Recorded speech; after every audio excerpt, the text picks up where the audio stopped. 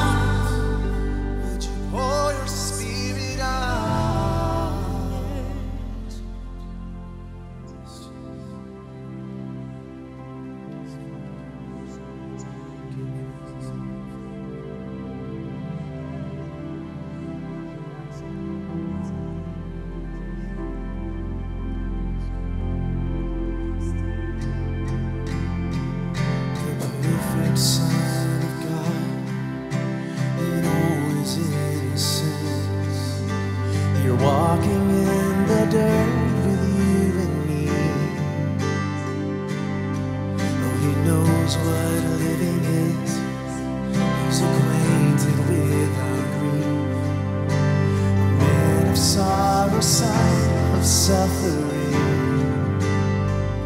Oh, blood and tears, how can it be that there's a God who weeps, there's a God who bleeds? Oh, praise the one who would reach for me. Hallelujah to the Son of suffering.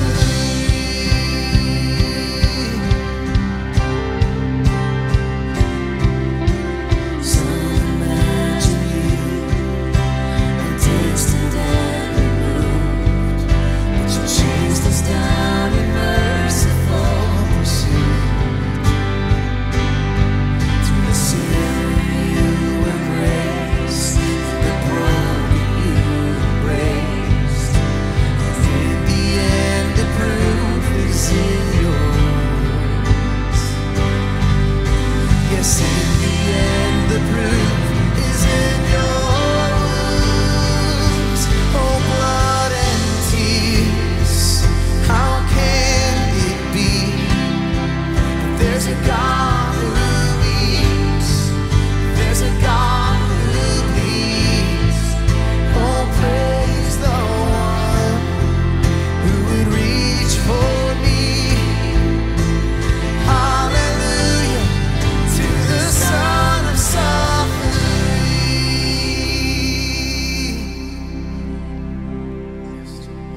Hallelujah.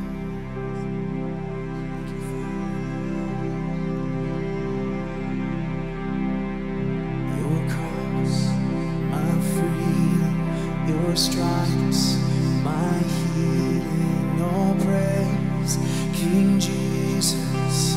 Glory to God in heaven. Your blood still speaking, your love still reaching. All praise, King Jesus. Glory to God in heaven. Your cross, my freedom, your stripes, my healing. All praise, King Jesus. Glory to God in heaven. Your blood still speaking, your love still reaching. All praise, King Jesus. Glory to God forever. Glory to God forever. Glory to God forever. Glory to God forever. Glory to God forever. Your cross, my freedom, your stripes, my healing.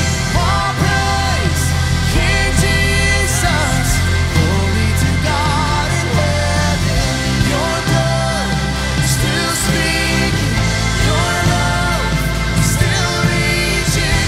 All praise, King Jesus. Glory to God in heaven. Your cross, my freedom, your stripes, my healing. All praise, King Jesus. Glory to God in heaven. Your blood still speaking, your love still reaching. All praise, King Jesus. Glory to God forever. Glory to God forever. Glory to God forever. Glory to God forever.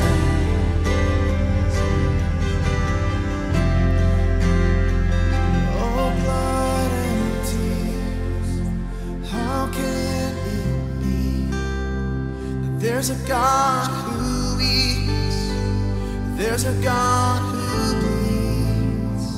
Oh, praise the one who would reach for me. Hallelujah to the Son of suffering. Hallelujah to the Son of suffering.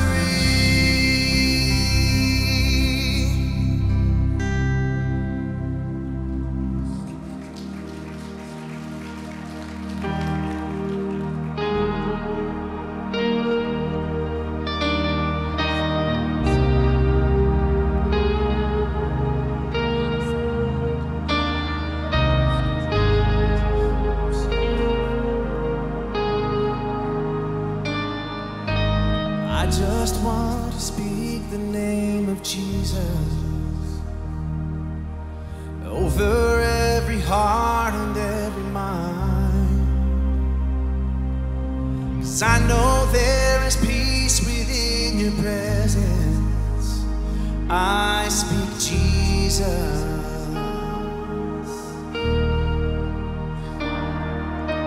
I just want to speak the name of Jesus till every dark addiction starts to break, declaring there is hope and there is freedom. I speak Jesus, 'cause your name is power, your name is healing, your name is life. Break every stronghold, shine through the shadows, burn like a fire.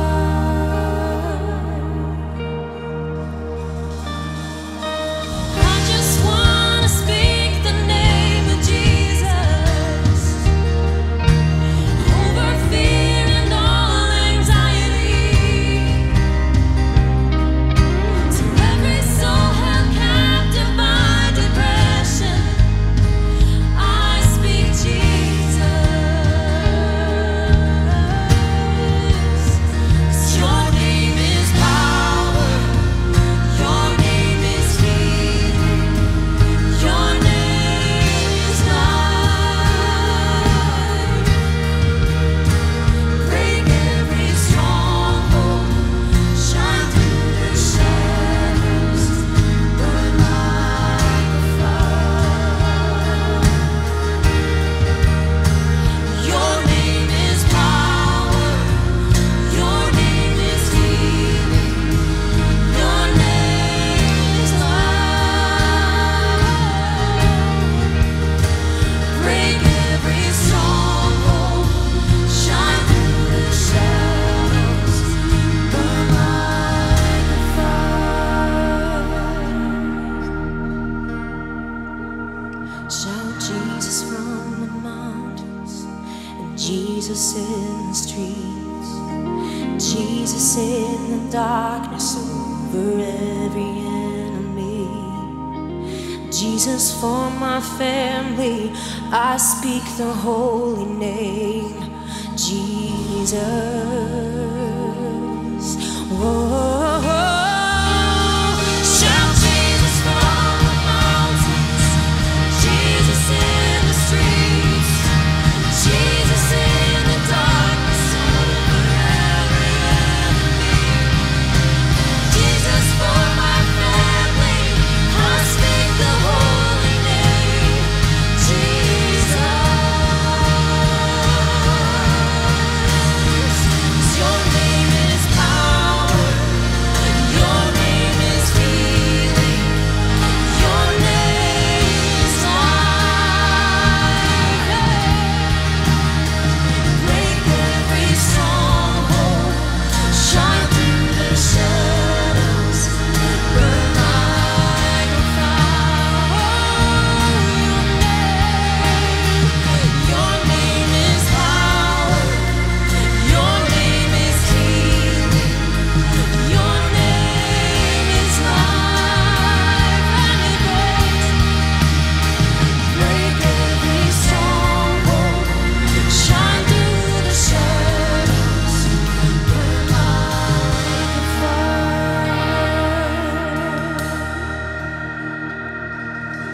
'Cause I just wanna speak the name of Jesus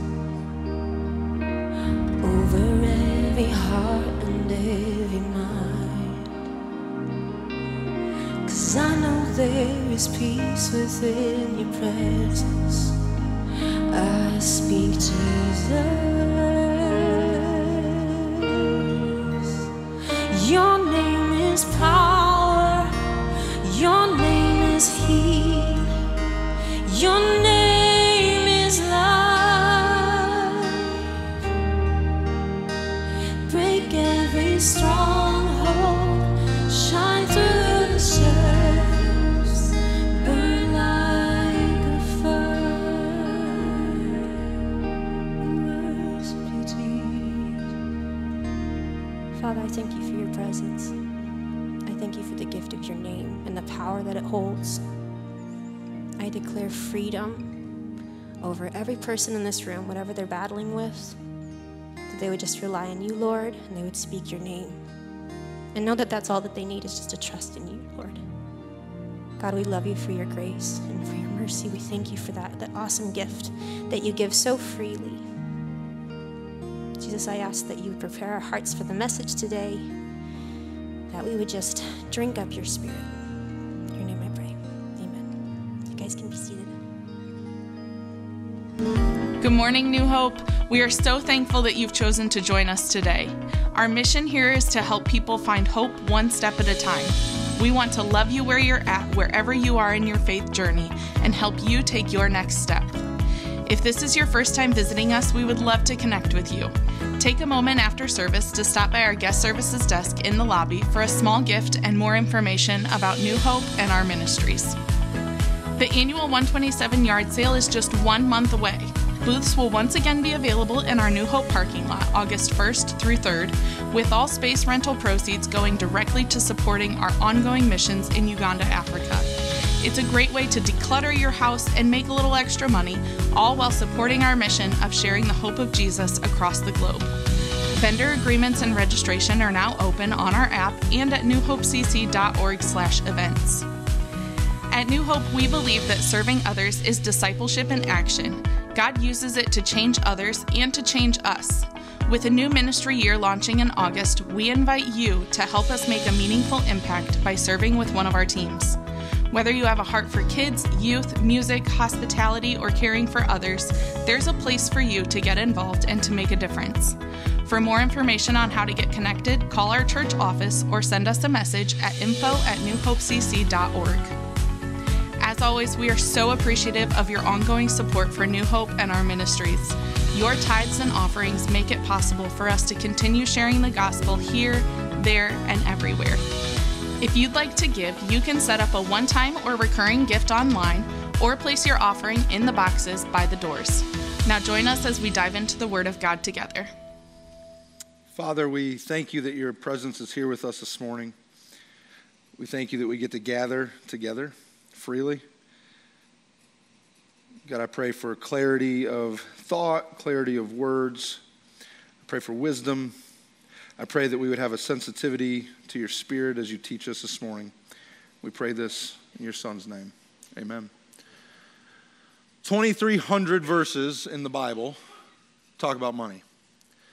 Now, you'll hear things like this, statistics like this. Jesus preached roughly 15% of his sermons about money.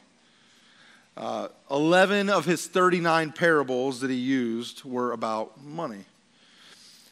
You'll read things like it was his most talked about topic.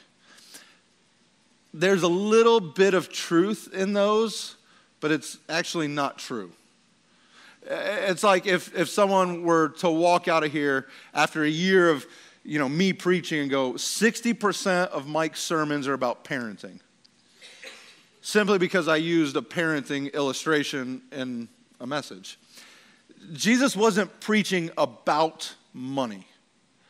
Jesus was using money as an illustration to actually preach the gospel. Why? Because literally from the beginning of things, possessions and money matter to people. That's nothing new. There's not some new thing that all of a sudden money matters to people or we care a lot about money. We kind of talked about last week how this is like the one thing that we don't really want to talk about in church is money, right? And if it's your first time here going like, oh, yep, they're talking about money. Like, I get it. But understand this, it's an important thing. We talked last week why it's important. Because it actually reveals our attitude towards God. It reveals our heart, our relationship towards God. We looked at Cain and Abel and how, one brought the best of what they have and the other brought some. And it wasn't the gift that God was disappointed in. As if God needed a single, piece of livestock or some fruit. It was their attitude in which it was brought. There was this possessive nature going on. And so Jesus didn't preach about money. He does a couple of times, but he's not just going, hey, I want to preach about money. He's actually preaching about the gospel. He's preaching about the good news. He's preaching about hope, and he's using money as a way to demonstrate how important it is. How we handle money is important for people of faith, especially for North American Christians who struggle with cultural idols like materialism and individualism. Simply put, money is a gospel issue. I want you to go back to your childhood, okay? And some of you don't have to think very long, and some of you got to think real hard, okay? But I want you to go back to childhood on the playground. And there's these moments on the playground where we decide we're going to play a game, and then teams are picked. You remember these moments? It might have been dodgeball, it might have been kickball, it might have been basketball, whatever it was. There was going to be sides picked. And so everybody was standing around, and, there was always like the captains who they were the best. And they're like, we'll be the captains, we'll pick the teams, And so some captains, and like you always knew the first kids that were going to get picked. It was like, well, that's an obvious choice, Yeah, that's a good pick. I'd have picked him too, okay, but I'm probably next, And then like you're waiting, and you're waiting, and you're waiting, and then some of you know what it's like to be the last pick. Anybody been picked last for something in your life? Yes. I love it. I love the honesty. And guess what? You turned out fine. Who cares about stupid dodgeball anyways? But maybe you got picked last for something that mattered to you in adulthood, like a job or a career advancement or whatever it was. We don't love the feeling of being last. And I think a lot of times we kind of treat God that way with our resources, with our time, with our energy, but with our money. We go, hey, look, this thing really needs my attention. I got to give the resources to that, and then this, and then this. And then it's like, God's like standing in the corner, kicking the dirt. And we're like, I guess I'll get God. It's just kind of how we see it. And I'll remind us, God is less interested in amounts given than the attitude in which we give. He cares more about our heart than our money. As if the God who owns 1,000 cattle on a hill needs my money. Right? Because it's not about the money. It's not about the money. In fact, Jesus demonstrates this in one of his sermons on money. He actually demonstrates this in Luke chapter 20. In Luke chapter 20, Jesus is teaching in the temple. In fact, his regular rhythm at this point was every day he was teaching in the temple. Every day. Usually in the morning, he would teach in the temple, and then it says every day in the evening, he went up to the Mount of Olives to pray. This was his daily rhythm, teaching in the temple, prayer. And people showed up every day to hear Jesus teach. And a lot of times, the same people. So they're getting this like consistent input from Jesus' wisdom into their life. And the religious leaders are there, and they're getting frustrated with Jesus. In fact, in Luke chapter 20, it's full of them asking questions to try to trap Jesus so they could arrest him. At one point, they send in some spies, so it don't look like one of us. And, hey, ask these questions to Jesus to trap him. And Jesus is aware of their stupid little plan. And so, like, in fact, those spies are like, man, this guy really is smart. Like, they're kind of won over to Jesus in this moment. And then in Luke chapter 20, verse 46, Jesus addresses what's happening. He says, beware of these teachers of religious law, for they like to parade around in flowing robes and love to receive respectful greetings as they walk in the marketplaces, and how they love the seats of honor in the synagogues and the head table at banquets. He goes, look, beware of these people. They're in it for themselves. They want everybody's eye. They want everybody's attention. They want these long robes, and they want the seats of honor at parties, and they want the seat of honor in the synagogue, right? There was the way the seating system was set up, you had special seats for special people. We call that the front row here, and nobody shows up in the front row. But like except you guys, good job, and they're going, they just want that. They want the attention. And then he goes a step further. In an even more like punishing way, he says this in verse 47, yet they shamelessly cheat widows out of their property and then pretend to be pious by making long prayers in public. Because of this, they will be severely punished. He goes, look, not only do they just try to get all the attention and put all the attention on themselves, but they're actually taking advantage of the disadvantaged. Like, what?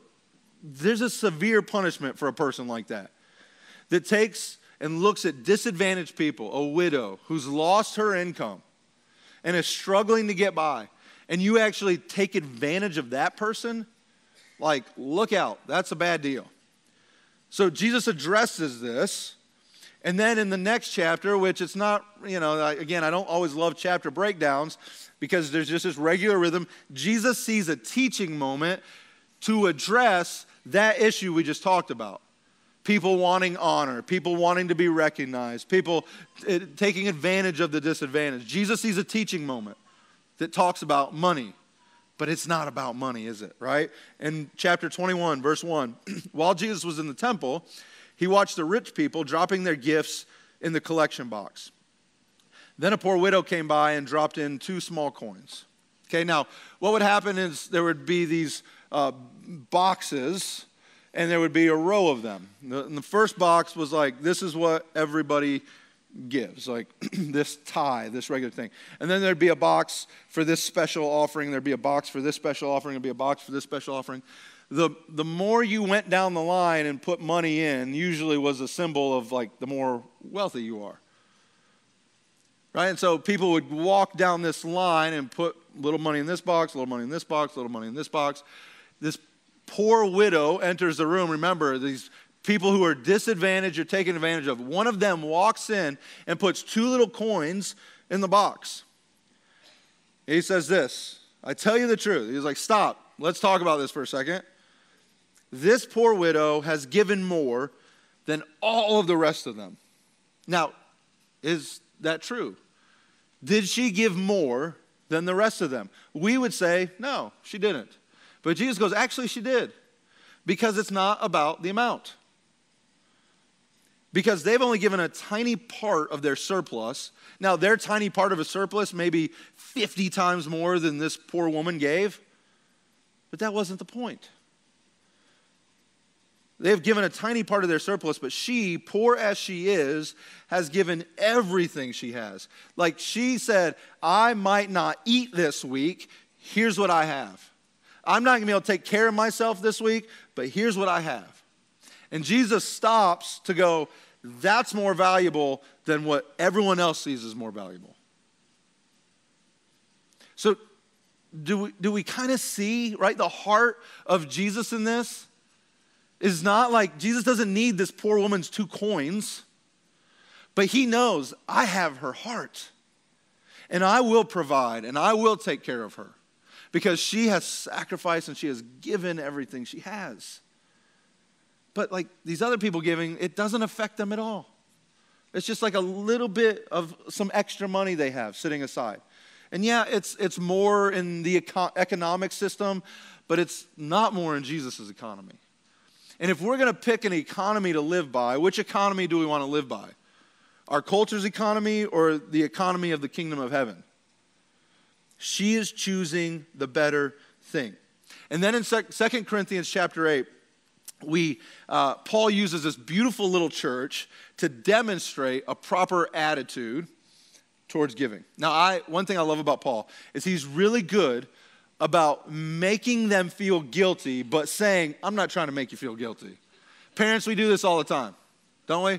Like, hey, I'm not trying to make you feel guilty, but like, whatever. I wouldn't do that, but whatever. You know, and Paul does this. He's like, hey, I'm not trying to make you feel guilty, but this church, he's kind of playing that game a little bit. He says this in 2 Corinthians 8:1. Now I want you to know, dear brothers and sisters, what God in his kindness has done through the churches in Macedonia. They're being tested by many troubles. They're very poor, but they are also filled with abundant joy, which has overflowed in rich generosity.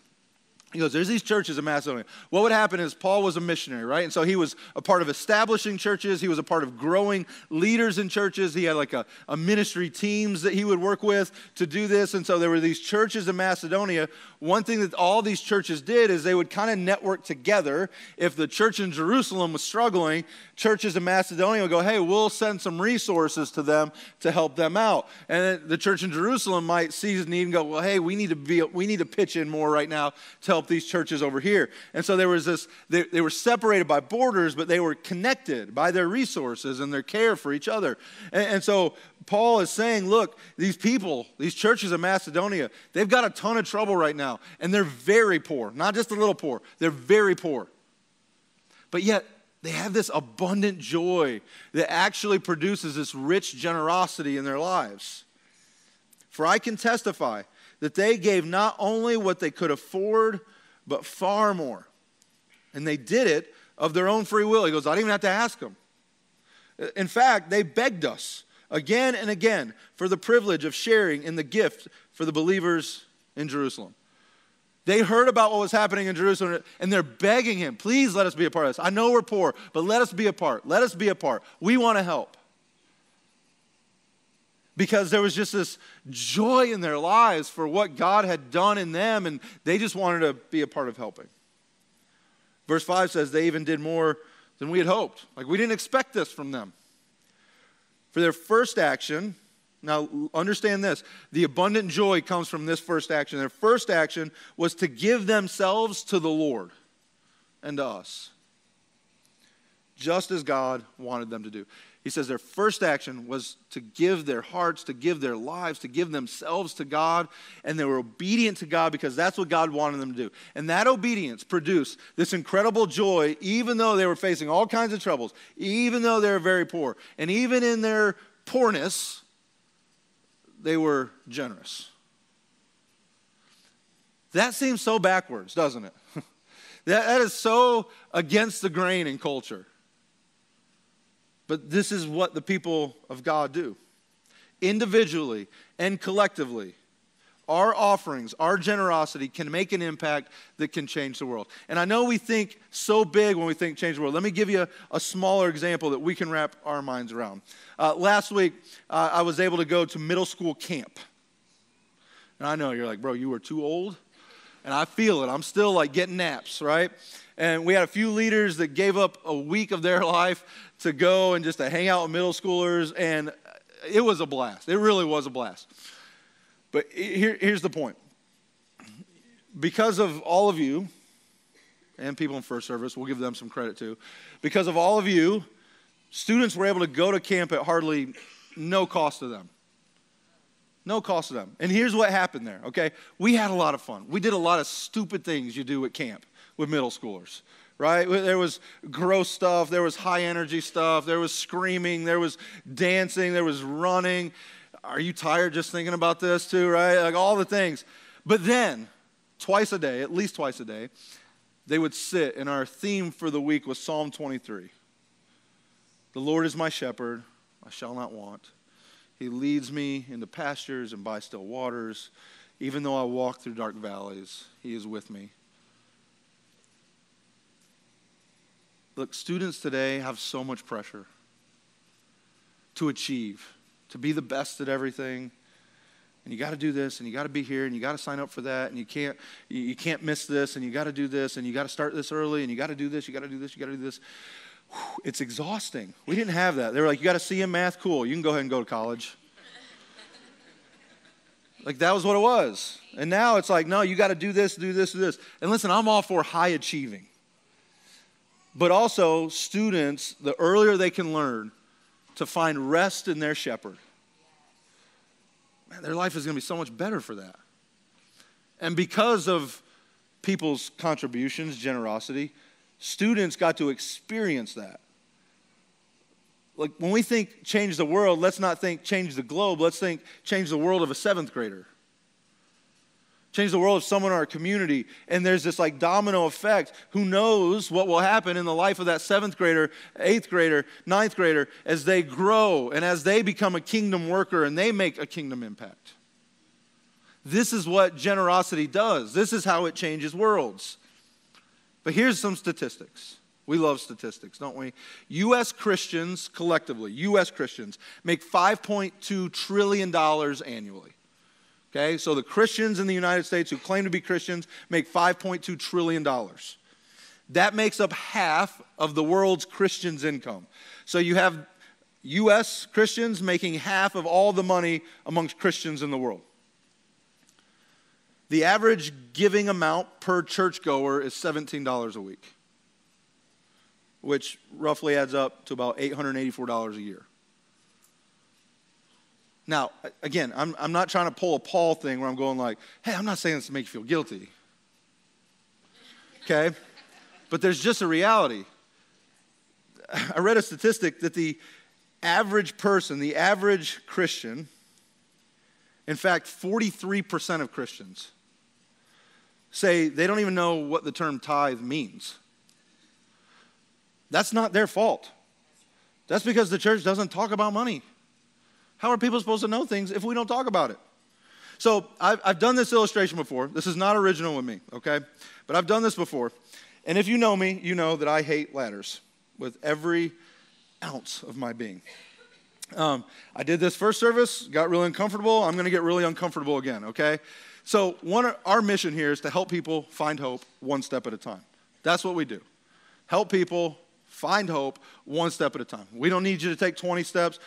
All of us collectively are just, what is my next step in faith? What is God leading me to do next? Let me be obedient to that. All right? And we apply that to everything. We apply that to scripture reading. We apply it to prayer. We apply it to fasting. We apply it to community. We apply it to giving. That's what we do. All right? So there's kind of some different places. Now, this isn't like a ranking system, okay? Like we're not trying to do the religious leader thing. This is just an identifier for where I might be in my life. So the first step, we're going to start it here, is none or occasional. All right? None are occasional. 25% of churchgoers give nothing. Again, if you're here and you're like visiting, this is like one of those family conversations that you just get to hear and be a part of. You ever do that as a kid? You go to a friend's house and your friend gets in trouble and you get to be there to watch? It's pretty great that it's not you, isn't it? You're like, oh man, he's really getting it. Like, I'm glad. Like, you're just sitting off to the side. It's really uncomfortable that you have to be a part of that. But you're also glad it's not you, all right? So, like, if you're visiting, listen, this is kind of a family conversation, right, for people who are like, I am like a part of this faith community. 25% of regular churchgoers don't give anything, nothing. 37% give occasionally, all right? So that means 62% of people who go, I go to church regularly, either give nothing or every once in a while will give something, all right? It's more sporadic. It's I got a little extra money. So that's kind of like this first place. Then we go to consistent. I give consistently, but never a consistent amount. So there's a regularity, which is a great step. Like anything we do consistently means, one, it's important to us. Like if you work out regularly, it means your health is important to you. If you spend time regularly, consistently in prayer, it means it's important to you. And anything we do consistently will change us, whether it's good things we do consistently or bad things we do consistently, right? Like, I eat consistently. Not good for me, right? I can't work out consistently enough to outweigh the eating consistently. That doesn't work. Trust me, I've tried for decades, okay? So giving consistently is a huge step. 8% gives something consistently. All right. Then we go, next one is percentage. 9% of people set aside a percentage of their income. All right. 5% to 9%. That's what I mean by a percentage of their income. So whatever I make, 5% of it, automatically, I'm just choosing to give this away. And what this does is it creates, again, we talked about last week, it recalibrates things for us. It's going, God, I'm going to trust you that I don't need all of this. I'm trusting you to take care of my needs, to meet my needs. okay? So 9% of people give a percentage. Of people who say, I go to church, 9% of people. All right, then we go to the tithe. This is where I start to get a little more uncomfortable. The stage is already like 3 to 4 feet higher. This feels really high for me, okay? I don't like this. 21% of people go to church give a tithe. Tithe meaning 10%. That's all that means, 10%. Like I'm taking 10% of my income and I'm setting it aside and I'm going, God, this is yours, my first 10%. You know, in old church terms, it was always, that's the first check I write, whatever. Now, so much of it is automated. You know, we give online. It just comes out. I get an alert every Sunday that says blah, blah, blah, blah, right? So 21% give a tithe or more. So the interesting thing with this, again, 43% don't even know what that term means, but 21% do. This begins to get a little uncomfortable in life. Because, like, it's not a little amount of money. Look, even if you're 14, you have a summer job, and you're giving 10%, you're like, man, that's kind of a big deal. And it is constantly allowing us to go, like, where is my heart? Do I feel super attached to that? The fact that, like, I can say something like, hey, we all should probably volunteer more, and everyone goes, yeah, we probably should. But if I go, we all should probably give 10% of our income away, and you're like, whoa, dude, who are you to tell me how to spend my money? The fact that we feel that way means money's a big deal to us. It just does. It's an indicator. So then we get to the extravagant. All right? So of that 21%, that's actually people who tithe and people who give even beyond that. So that goes to the next step. It's weird. I'm not afraid of heights. I'm afraid of falling. Like I can sit in a tree stand all day, not a problem. I can stand on top of a roof, not a problem. Up here, it's a problem. All right? This is, I give well beyond 10%. Like I have structured my life and my finances in a way to where like I'm just giving stuff away. I'm blessing people. I'm meeting needs. And guess what? It's really uncomfortable. Because every once in a while you're like, yeah, but I earned that money. That's my money. Remember that commercial? It's my money and I want it now. J.G. Wentworth, 177 cash now. That's weird, I remember that. Interesting statistic here. 77% of people who tithe end up giving more than 10%. You know why that is? Because once they practice that, they go, wow, this is friggin' amazing. There's so much joy in this. How can I give more? How can I bless the community? How can I send kids to camp? How can I help? And again, we're not having this conversation because God wants something from you. It's what he wants for you. And I know that sounds like church speak, but I promise you it's so true. But this is uncomfortable. It's uncomfortable for me. I'm afraid I'm going to fall. I feel bad for these people, the view they're getting at the moment. Like, you all got the good side, okay? Last service, that side got the bad side. It's just uncomfortable. I don't know about you. I want to live my life a little uncomfortable. Like, if we're seeking comfort constantly, man, we're just not really living out the mission that he has for us. Let me give you a story. In Luke, Jesus is doing this ministry tour, right? He's going around preaching the gospel. Luke chapter 8, verse 1 through 3, soon afterward, Jesus began a tour of the nearby towns and villages, preaching and announcing the good news about the kingdom of God. Right? He's on this gospel tour. He took his 12 disciples with him, along with some women who had been cured of evil spirits and diseases. Among them, and he's going to name a few. Among them were Mary Magdalene, from whom he had cast out 7 demons, Joanna, the wife of Chuza, Herod's business manager, Susanna, and many others who were contributing from their own resources to support Jesus and his disciples. The Bible makes it a point, Luke makes it a point in his gospel, to identify a group of women, even the many others that he uses there, and the language is the female gender. He goes, there was a group of women who funded Jesus' gospel tour. Mary, who'd been healed and of demon possession, cast out 7 demons, and she's so overwhelmed and thankful that she just spends her time with Jesus, and she finds ways to use her resources so other people can experience what she experienced.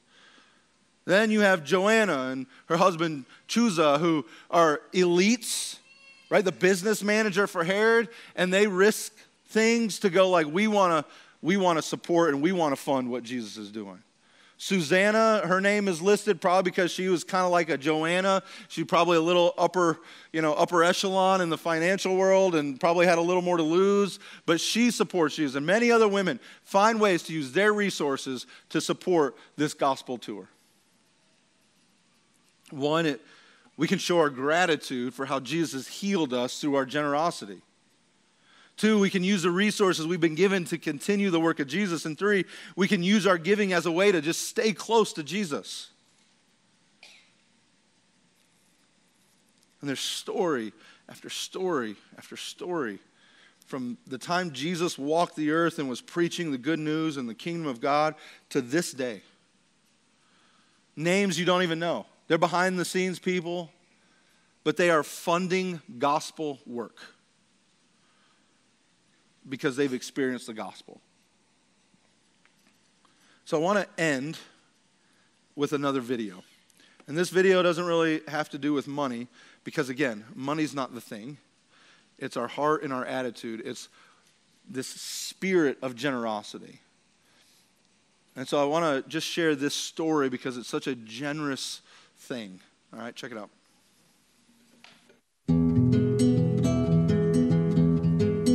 My favorite quote of all time was our furnace repairman comes into the house, stops dead in his tracks, and says, "This looks like some kind of United Nations meeting."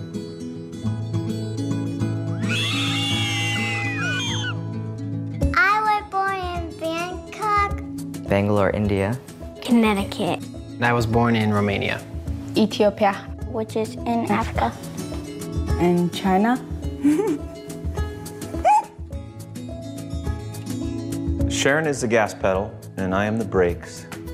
Over and over she'll say, "I found this child who needs X and Y and Z, and all we'd have to do is fly over the ocean, get funding, connect this dot to here, and it'd be done." We're such victims of our culture because our culture tells us your kids have to look perfect and be in all the perfect schools, and you can't do that with a big family. But if you just concentrate on what's important, the rest will follow. People discouraged us. They thought we were going to ruin our lives by taking all these special kids, and they said, "You don't know what to do." And it's true that we had no experience and we didn't really know how to raise them, but you see what happens with unconditional love. You give a person unconditional love and they blossom.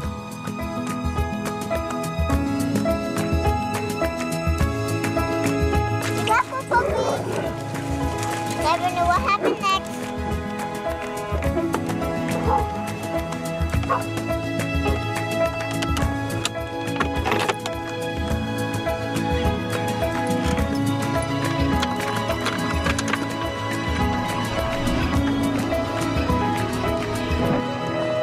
I feel like having these kids has really helped us find our life, find our meaning, find our purpose.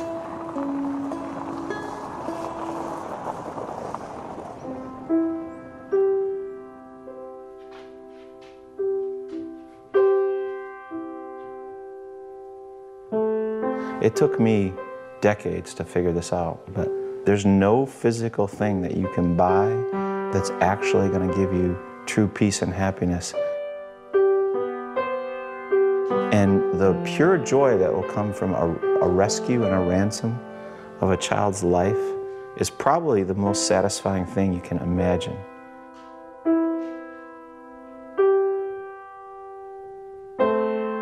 We talk about adoption. We tell them they're adopted, and we kind of tell them, you know, being born into a family, you don't even decide that. It kind of happens biologically, but when you're adopted, your parents looked out at the whole world and picked you. You think that they don't really know the gravity of them being rescued or saved. Then you'll see them in an external setting, like One of them is in front of 300 people last Friday night. And he tells people that he probably wouldn't be alive if he hadn't been adopted by his family. Those are like the goosebump moments when you go, he's got it. She's jealous for me. Love's like a hurricane. I am a tree, bending beneath the weight of his wind and mercy.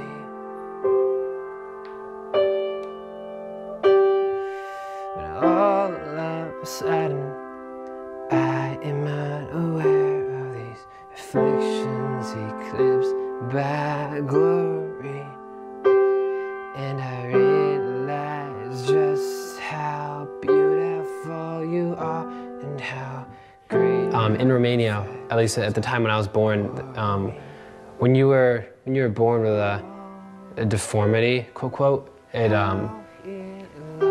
it was considered a curse by God.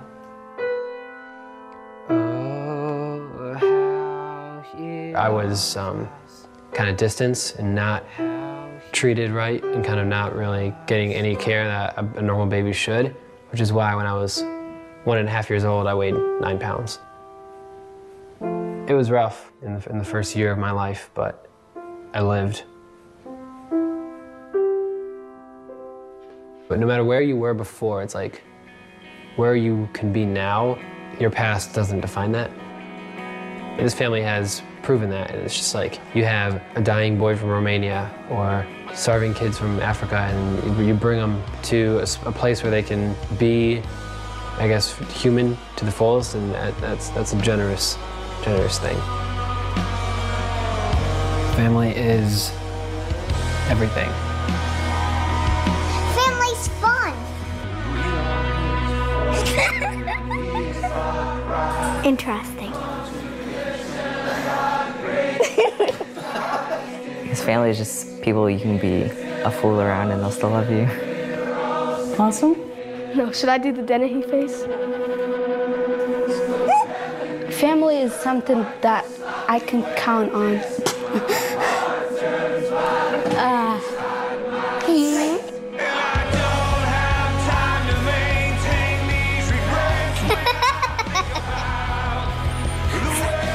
Family is adoption.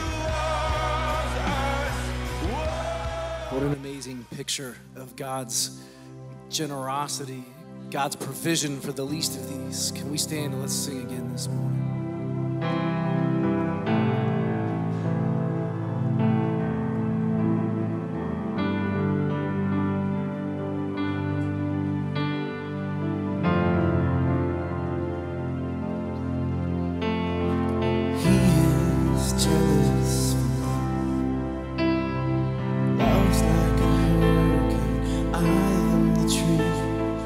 Bending beneath the weight of his wind and mercy.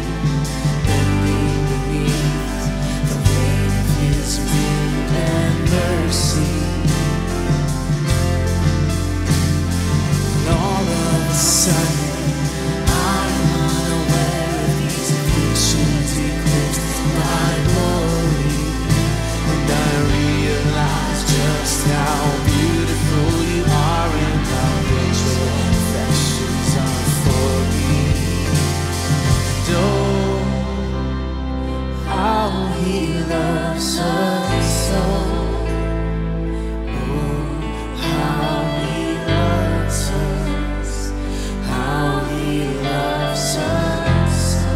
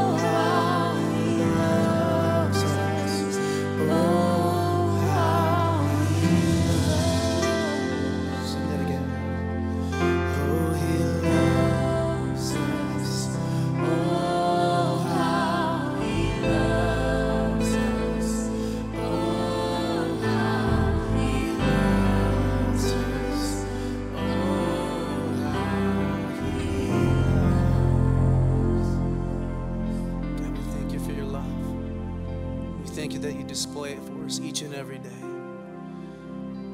And that the ultimate display of that was you sending your son, Jesus, to die on the cross for our sins.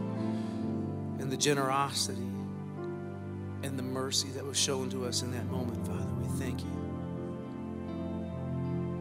God, you are so great, so holy, and so worthy of all of our praise this morning. We love you.